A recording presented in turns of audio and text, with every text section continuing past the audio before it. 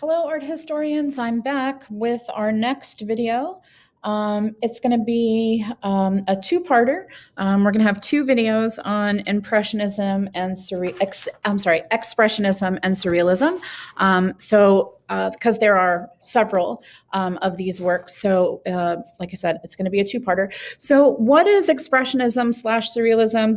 Those terms are often interchangeable. How is that any different than Impressionism? So an impressionism is giving an impression of something. We're looking at almost like a rough draft of something. Expressionism, think about your expression.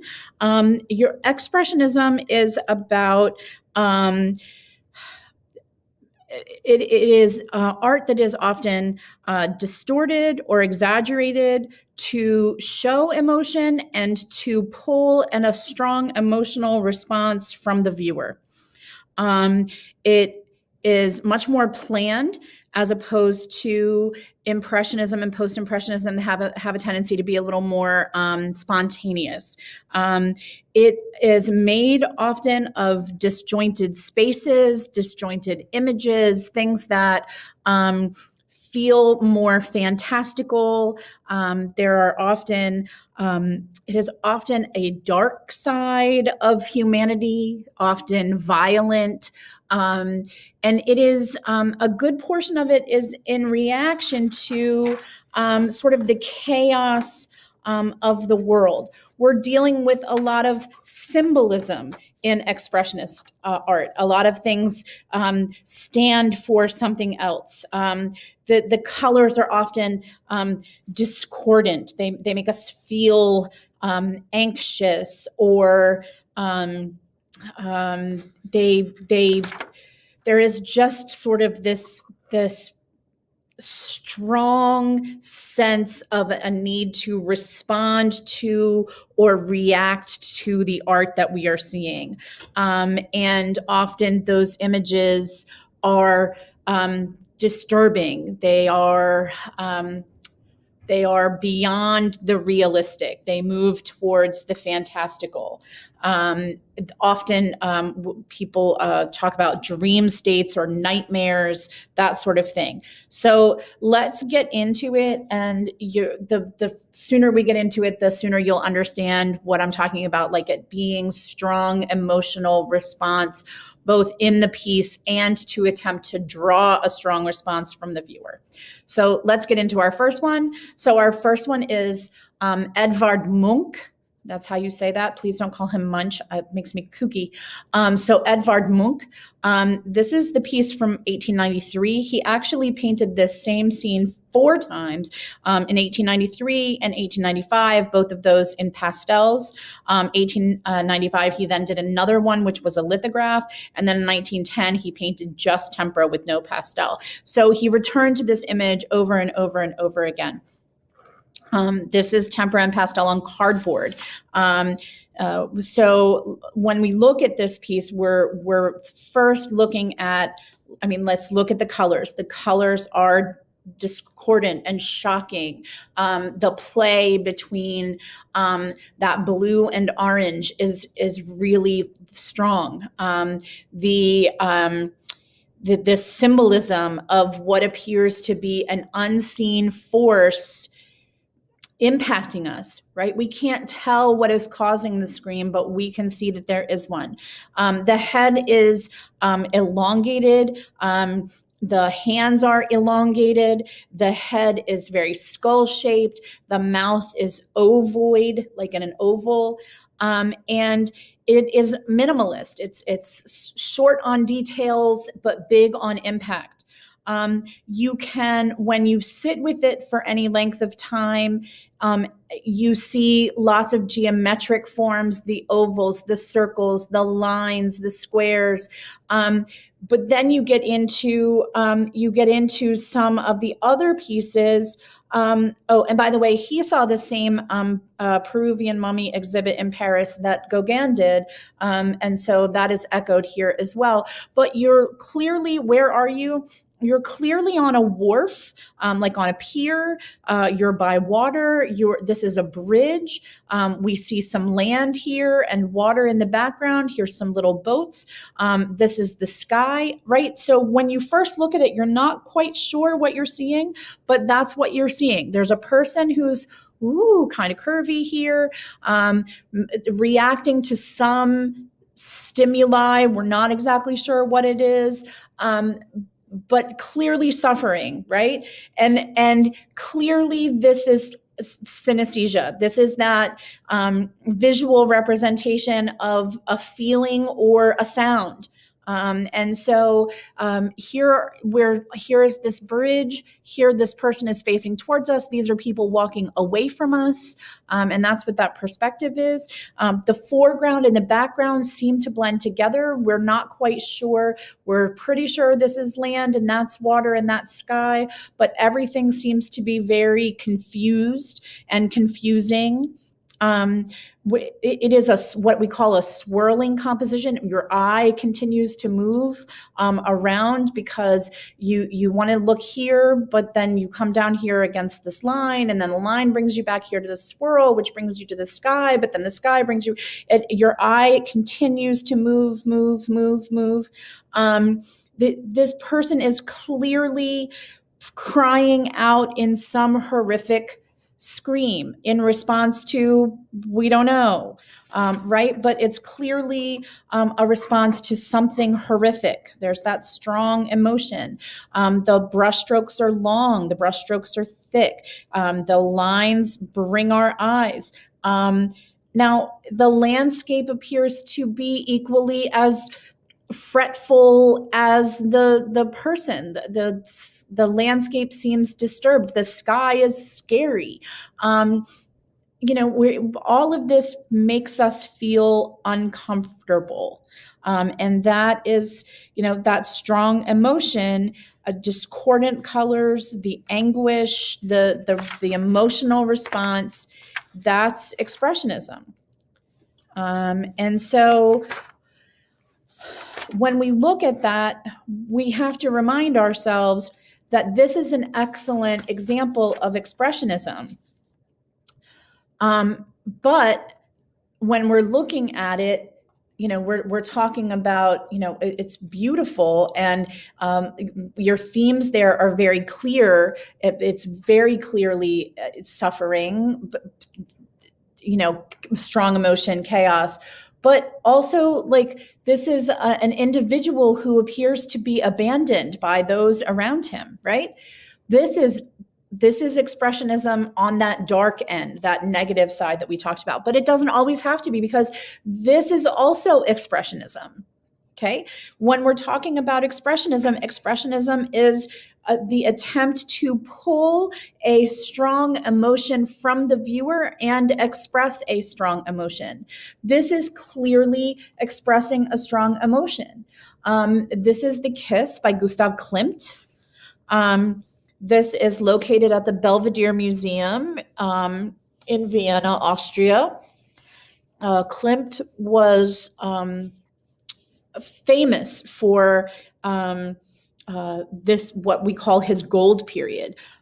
He made a trip to Ravenna, Italy, where there is, we saw that, San Vitale, and he saw the, give me 1 second to take a drink. He saw the mosaics of Justinian and Theodora at the church at San Vitale. He saw all the gold that was in much of the Byzantine art at the time. And he came back to Austria and slid into what we call his gold period. And so he paints with oil paints and gold leaf on canvas. But it is very much that it's still that expressionist and surrealist piece. Where's the surrealism in it? It feels not quite real. It feels fantastical. The body shapes are not quite perfect. The background is not quite perfect. And the strong emotion is there. It's just a more positive emotion than the emotion that we saw in the screen.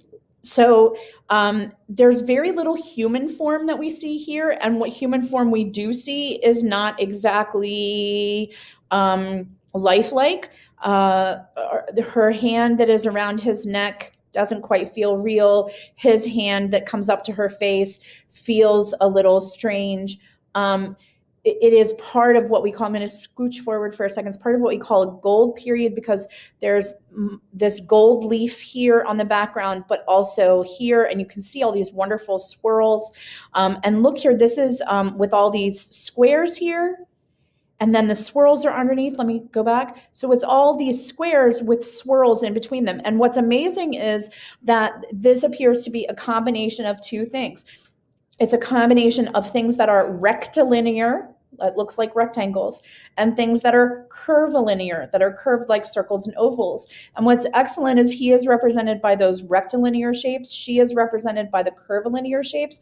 But then when you get a little closer, you realize, let me scroll in again, that in his rectilinear side, there are hints of her curves.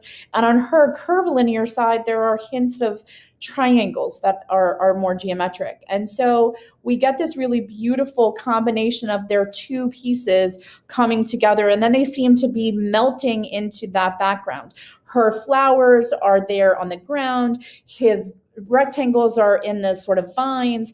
They're both sort of melting into the gold background. It feels almost three-dimensional because the impasto is so thick. But again, the bodies are suggested, but not actually here. We see hands, heads, shoulders, and her feet. The rest of the body is simply implied. But there is a tenderness, a powerful passion that is here. The gold behind their heads feels almost ethereal, religious, spiritual. They are caught up in a very strong emotion, love. It is sensual. It appeals to your senses. It is exploring that sensuality between two people, but also in a very subtle way, because their bodies are almost not even visible. They have flower crowns. There is sort of a fairy fantasy idea of the two of them. This appears to be perfection, fulfillment, passion, tenderness, this idea that it feels like a very full emotion, but also feels very soft and tender. It is that definition of expressionist. It is emotion.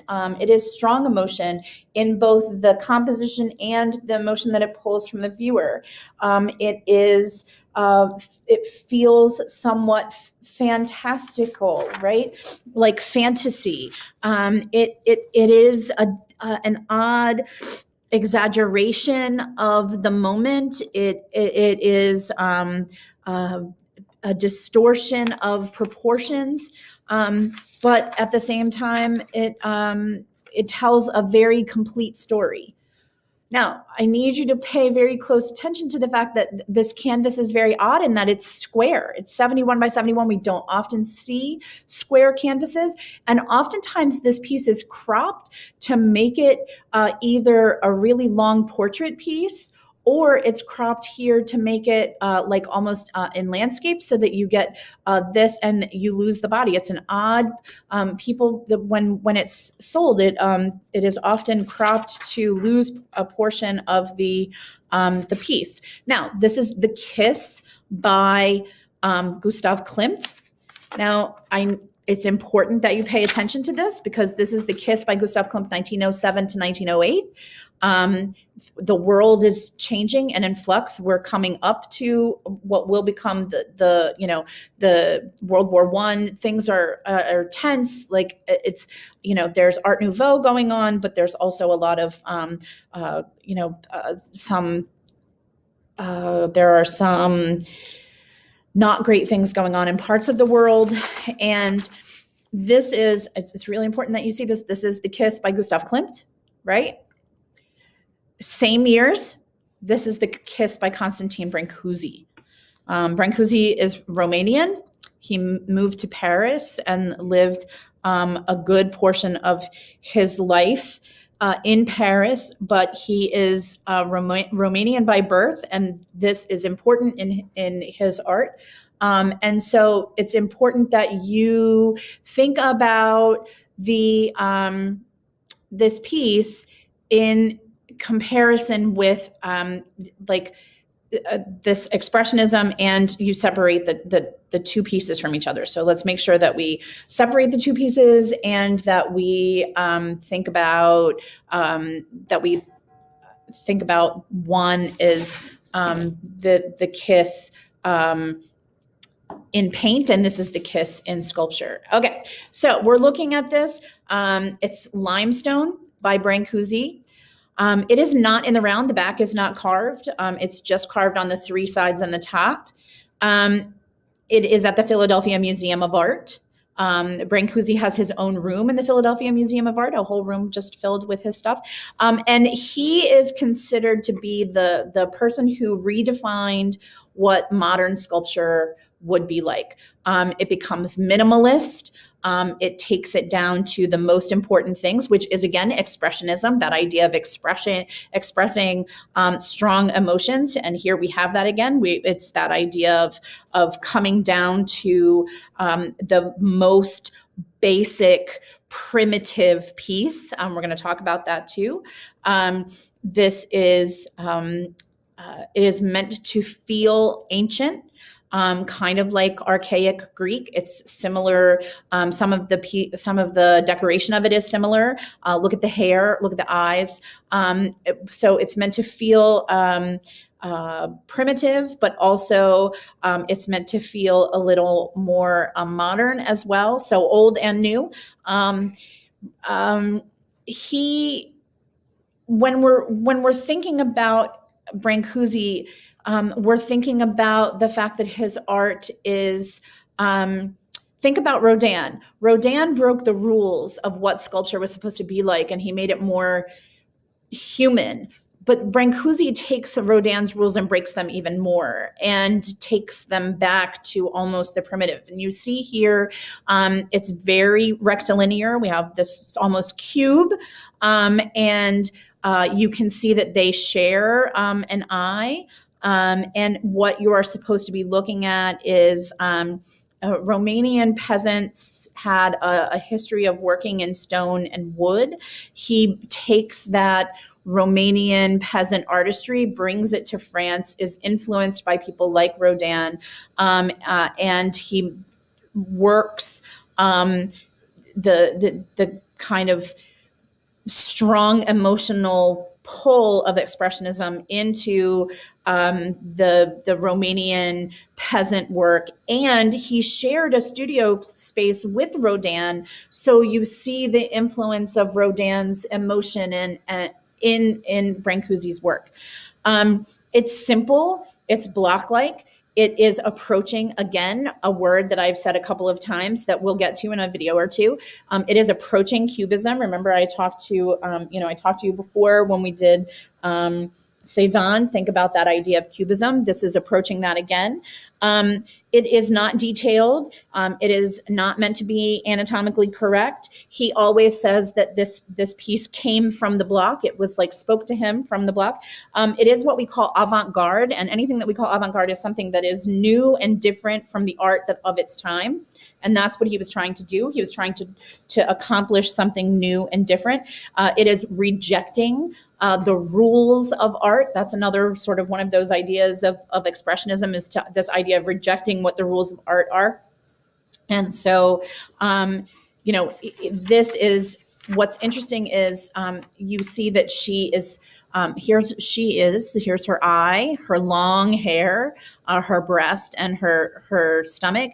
Here is his shorter hair, his eye, their lips are touching, and then his full chest, and his hair is short.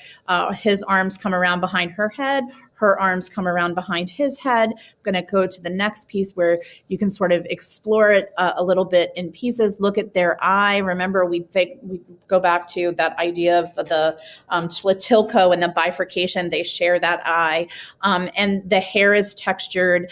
It is what we call a single incised line that separates them. One line that runs here that separates them into two pieces, except here where their lips touch and here where their arms touch. It reveals sort of the structure of the limestone. It is left raw. You can see all the little dots and lines and pocks of the limestone. He didn't polish it. He could have. Often when we see limestone statues, they've been polished so that they shine. This one doesn't. And so how does this play into our expressionism? It is a strong emotional response. They are so close together that they are practically one thing, right? And it is this idea that it is both new and old. It feels a little bit like that Venus of Willendorf, right? So it feels so ancient, but also so modern. They are two, but they are one. There is this this idea of, again, that strong primitive emotion of the response between the two bodies, and also the strong idea of it being fantastical. Like people don't look like that. It's really, really cool. We're going to do one more today, but this is Brancusi's The Kiss, and then we'll move on to this piece, which is our biggest example of synesthesia. I've been using that word a lot recently, but remember synesthesia. Vasily Kandinsky actually had synesthesia, which meant that, like, for him, colors made sound. Like when he painted this, it would sound like something. And when he would listen to music, he would see music sounds made colors. And so it is an actual psychological physical thing that happens to people. It is a real thing. Like I said, it's called synesthesia. I had a student who had synesthesia. It was very cool to talk to her. So what you're looking at here is a piece, improvisation, which is a musical term, right? And remember that we're talking about Vasily Kandinsky, who suffered from synesthesia. So there's that surrealism, that sort of fantastical, not quite real thing. And we're dealing with strong emotions because this picture is a picture and a sound and multiple senses and super strong emotions. This is at the Guggenheim Museum in New York City, so you can go and see this. In New York, we are moving closer and closer and closer to fully abstract work. This is strongly abstracted. It tells a definite story, but it is very strongly abstracted. And when I show you the pieces, you'll be like, oh, but he really wanted, here we come again with that emotion. He really wanted you to look at this painting and hear it. And he wanted you to hear it like it was what we call atonal music, loud sounds, didn't feel good, noise, right? And so because of that, we have to remember that Kandinsky is Russian. This is a huge time of political upheaval and chaos in Russia. Bolsheviks, revolution, bad. Everything is bad. And so here we are seeing an almost apocalyptic scene that's going on here. We have a church in the background. That's what this is. Okay. We have a wave. It's a flood. These are horses. Okay. But also meant to look a little bit like an eye. So it's a little bit scary. Then we have a cannon. That's what this is. We've got the cannon here. This is a boat.